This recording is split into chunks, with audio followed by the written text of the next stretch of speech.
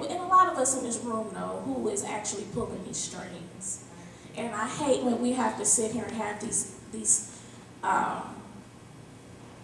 these conversations that is so intellectually dishonest when we know the information that there's something far more going on than what this is here. So, y'all know me, I'm gonna just cut to the chase.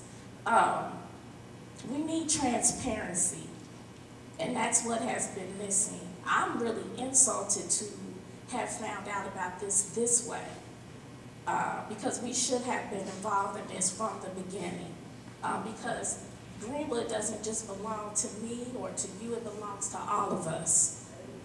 And that's the key. And no one has said anything about the last two remaining structures of Greenwood, which is these two buildings right here down the street, where they're getting rid of our black business owners, but yet we keep talking about this black entrepreneurial spirit.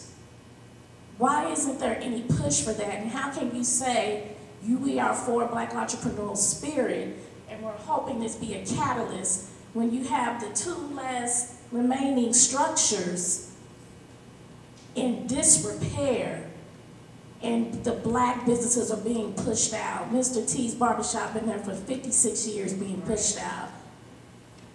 Why is that? So can we have that real conversation? And I don't want to wait till May 28th. These conversations need to happen, because if you all are collaborating in these powerful entities, let's get to the real stuff and not this fluff mess and these cleanup campaigns, these bougie things. Let's get to the real issue, because that's giving honor to our ancestors from 1921. And this big rush to get the 2021, we got a lot to clean up right now. And it's not going to start with this. For the College Foundation's assistance in helping us to get the administrative portion of this financed.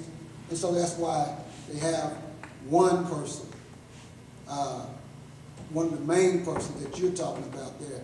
There are several that try to embed themselves or work with the Cultural Center Board, the John Hope Franklin Center Board, and you talk about the buildings, and they're with the Greenwood Chamber.